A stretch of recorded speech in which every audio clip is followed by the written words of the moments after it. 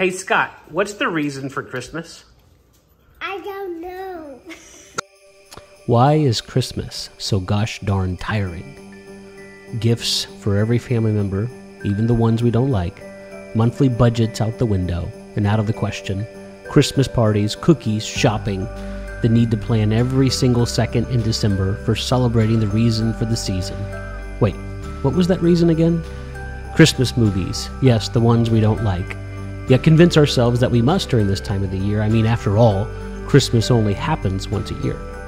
Office Christmas parties, end-of-the-year meetings, family plans, doing Christmas over and over again with different segments of families, different sides of the family, friend plans, Christmas caroling, Christmas light watching, paying to go watch Christmas lights. Oh yeah, Christmas music, lots of it, already. Cakes, pies, and a list of other items where we cannot fathom how a person allowed that much sugar into their recipe. Dry turkey. Okay, I'm sounding a little bit bah humbug. Maybe you're like me. You don't always feel this way, but for some reason, this year, you do. And not because you don't like celebrating the birth of Jesus. In fact, maybe because you really do, and really want to. It's okay to celebrate Christmas differently. Simply. Filled with more family Bible studies and less gifts under the tree.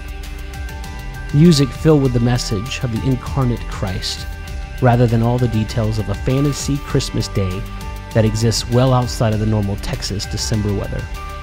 Let me encourage you with this. Colossians chapter 2, verses 7 through 10. Having been firmly rooted and now being built up in Him and established in your faith, just as you were instructed, and overflowing with gratitude, see to it that no one takes you captive through philosophy and empty deception, according to the tradition of men, according to the elementary principles of the world, rather than according to Christ. For in Him all the fullness of deity dwells in bodily form, and in Him you have been made complete, and He is the head over all rule and authority. Colossians chapter 2, verses 7 through 10. Hey, Shane, what's the reason for Christmas? Jesus. Samuel, what is the reason for Christmas? Well, people do give gifts to each other, which is nice, but the real reason is Jesus' birth.